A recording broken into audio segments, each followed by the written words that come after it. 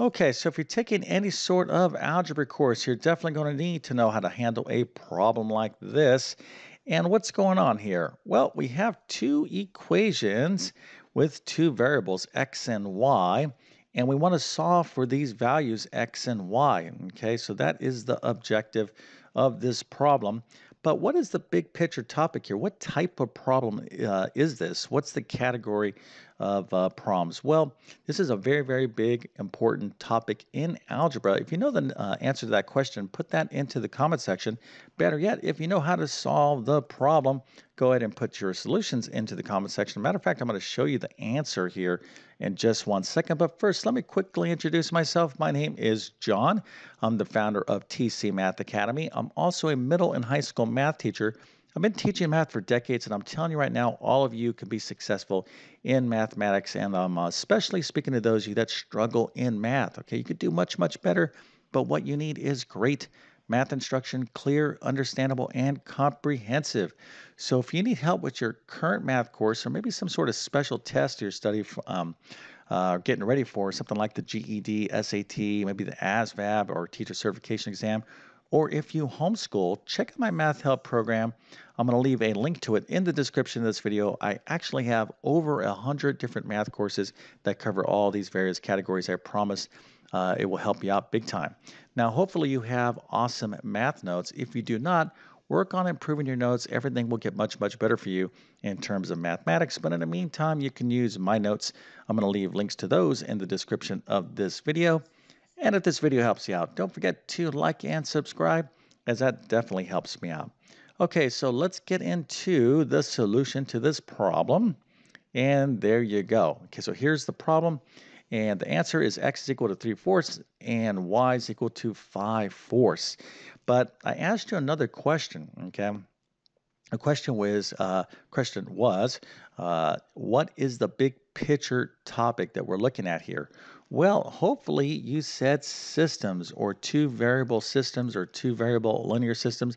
As long as you had the word systems, I'm going to give you full credit to this problem. Matter of fact, I need to give you a nice little happy face in A plus 100% and a few stars so you can have an extra special day.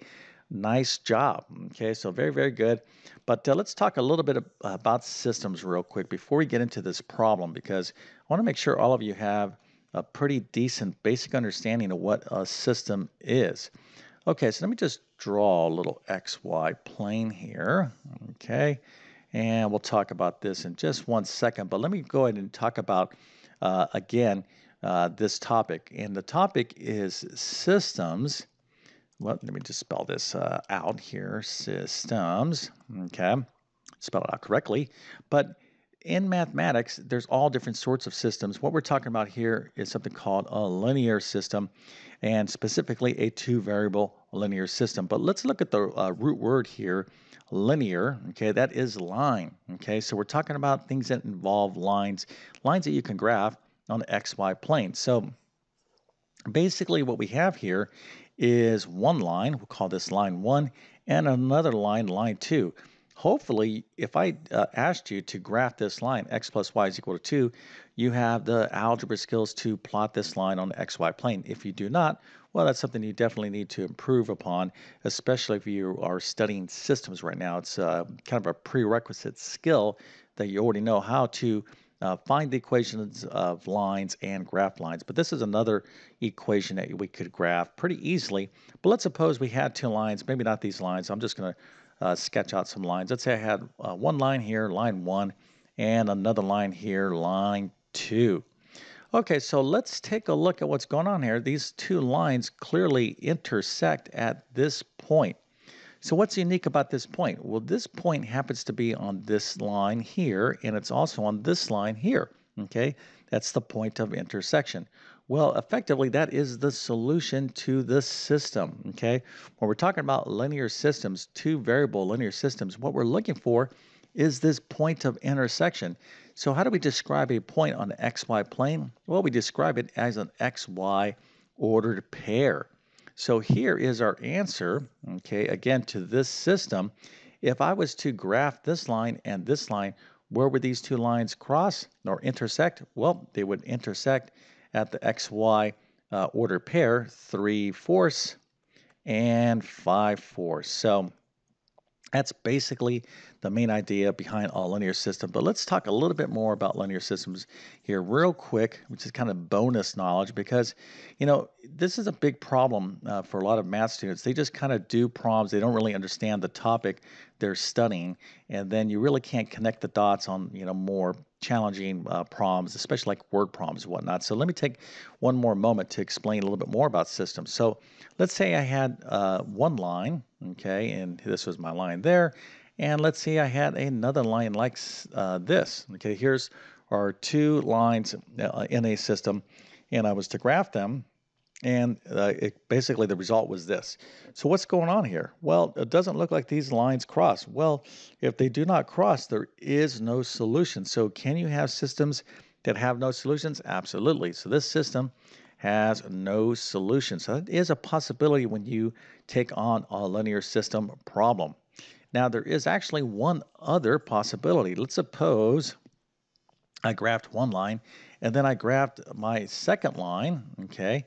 And that second line was actually right on top of that first line. So how many points of intersection do these two lines have? Well, they have infinitely many points of intersection. So that's another possibility you can have with systems. You can have infinitely many solutions. So that's kind of a quick crash course on systems. Again, if you know how to solve for X and Y, but you don't really know what's going on conceptually or understand the big picture topic, then that's not really going to be adequate. Okay, when you study mathematics, you need to understand the big picture and how everything kind of falls in line. So now let's go ahead and talk about the various techniques we can find the points of intersection in a system. Well, actually, there's quite a few different techniques, but at the Algebra 1 level, first year algebra level, there's three primary techniques that most students learn. The first one is the graphing technique, okay? So this particular problem, we could actually graph these lines on a piece of graph paper, just graph the lines and look, hey, where do these two lines cross? Where do they intersect? Well, here's the points of intersection. And that would be that, right? We would have solved the problem. But the graphing method is not really a practical method. You definitely need to know it. It's just one of these things that you could do. But really what you need is some algebraic methods, okay? So we need do some stuff with some algebra. So we have two primary techniques. The first is the substitution method, and the second is the elimination and or linear combination method. They kind of go by one name or the other of both. Okay, so elimination method, linear combination method, or elimination linear combination method, and or substitution method. So these are the primary techniques that most of you are going to be using to solve a problem like this. Now, here's the deal, okay? You're going to need to understand this technique. You're going to have to understand this technique, and you're going to have to understand this technique. You're going to have to understand all of them as various tools to solve systems. Okay, so that's just a quick overview. I know I took some time to explain this, but again, it's really important that you see the big picture when it comes to systems and all math topics. If you understand the big picture, then it's just going to be much easier to kind of keep track of all the different skills that you're learning and why you're learning them. Okay, so now let's go ahead and solve this system, which is, of course, the point of intersection. So how can we do this? Well, we're actually going to be using the substitution method. Okay, this problem is actually set up very nicely for us. So let's go and take a look at it right now. Okay, so when we're talking about the substitution method and or elimination linear combination method, what we're trying to do, the main idea is to have one equation with one variable. Okay, something like this, 2x plus x is equal to 3. Now, all of you out there could solve this equation, 2x plus x is equal to 3, because we have the same variable x, it's in one equation. So this is just a basic a linear equation to solve, okay? But here we have x and y. We can't really combine this y and x, so we have to kind of fix this in order so we can have one equation in one variable. That variable can be x or it could be y, whatever is easier. So that's what you want to be thinking about when you're faced with a two-variable linear system. So let's go ahead and see how we could do that. Well, here we have x plus y is equal to 2. Let's focus in on this y. Well, let's suppose I was like, okay, this y, I want to create one equation with one variable. What if I can get some x's here, okay? And let's get rid of this y. Could we replace that y with some x's? Absolutely, because in this second equation, we're saying that y, okay, y is equal to 3x minus 1. So it's really up to me. Do I want to write a y or 3x minus 1? It's my choice. Well, instead of writing a y, I'm going to put in a 3x minus 1, okay? Because when I do put in a 3x minus 1, I'm going to get that one equation in one variable. So that's kind of what you need to be thinking about.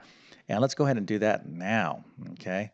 All right, so right here, I'm going to replace this y with this 3x minus 1. So anytime you're replacing anything, always put grouping symbols around it. It's a really good practice to do so you don't get in trouble in other type of problems. But anyways, we're going to put grouping symbols. We're going to replace this y with 3x minus 1. So this first equation is going to end up being x plus 3x minus 1 is equal to 2. And finally, we have one equation with one variable, that variable being x. And now this is super easy to solve for. Let's go ahead and do that now. So we're going to have x plus 3x is 4x minus 1 is equal to 2. I'm going to add 1 to both sides of the equation. I get 4x is equal to 3. And to solve for x, I divide both sides of the equation by 4. So x is equal to 3/4. Okay, so remember, I'm looking for that xy ordered pair, that point of intersection of these two lines. Well, I just found the x coordinate. So now I need to go ahead and find the y coordinate, and we will have solved this problem. So how can I find the y coordinate? Well, let's go back and look at our original problem. We have this lovely equation right here that says y is equal to 3x minus 1. So if I know the value of x, I can just plug it in right there, do this math, and I will get y. I could use this top equation as well because I know what x is. I could solve for y, but always choose the easiest equation. This is by far the easiest equation to get our y value. So let's go ahead and do that now. Okay, so y is equal to 3x minus 1. I already know that x is equal to 3/4. So I'm simply going to replace this x with that 3/4 there. Okay, so I'm going to get y is equal to 3 times 3/4 minus 1. So y is equal to 3 times 3. Okay, remember these are fractions, multiplying fractions. That's 9/4 minus 1. Okay, and again, hopefully you are an expert at fractions. If you're not, I'll give you some suggestions on all this in 1 second if you need to improve on any of these skills. But 9/4 minus 1, 1's the same thing as 4 over 4. So now I have a common denominator, so now I just subtract the numerator. So 4 from 9, or 9 minus 4, is 5. So this is 5/4, and there you go. Okay, that was what y is equal to, 5/4. So now we have both our x and y coordinates, okay? We just had, we first solved for y, and then we got x. And how do we do that? Remember, we got one variable in one equation. We got that particular variable. In this case, we got the x, and then once we had that value, it was easy to solve for y. Okay, so this is actually a super, pretty easy substitution method problem, because this problem right here is already set up for us. We already have this variable solved. So this is a, pretty much like an introductory level systems problem. Okay, so let's talk about how to improve. So if you are studying systems, okay, sometimes this is introduced even at the pre-algebra level.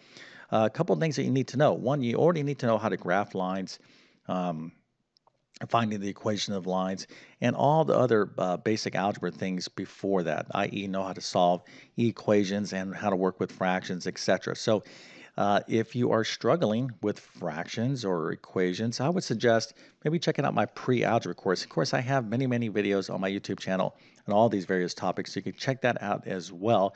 But if you want like more formal instruction on this, I would check out either my pre-algebra course, but I really get heavy duty into systems, linear systems, and my Algebra 1 course. This is a topic that's also covered in Algebra 2 and even pre-calculus, huge topic in mathematics.